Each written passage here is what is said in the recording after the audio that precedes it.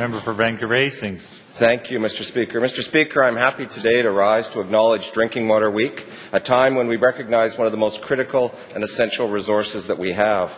Without water to drink and air to breathe, whatever else we may possess is pretty much moot.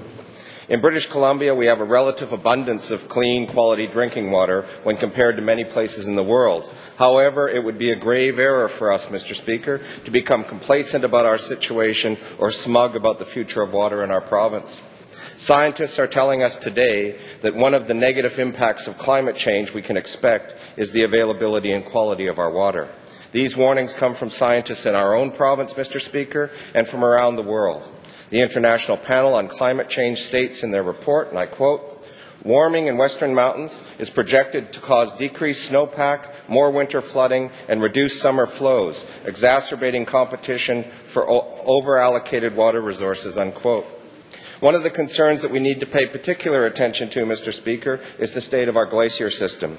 We are seeing our glaciers across the province at their lowest points in thousands of years.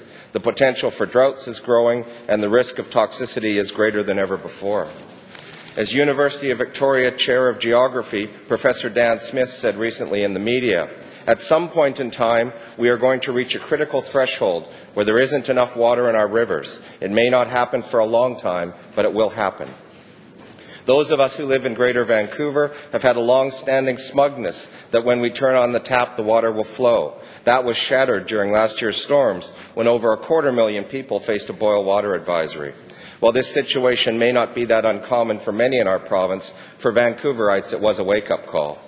These impacts are not one-off events, Mr. Speaker. The science tells us that the effects of climate change will make this a more common occurrence. We face a growing challenge as legislators, Mr. Speaker, to ensure necessary regulations and resources are in place to protect the future of water in our province as a public resource. As the stewards of British Columbia's water, we need to put that responsibility at the forefront of our agenda and priorities.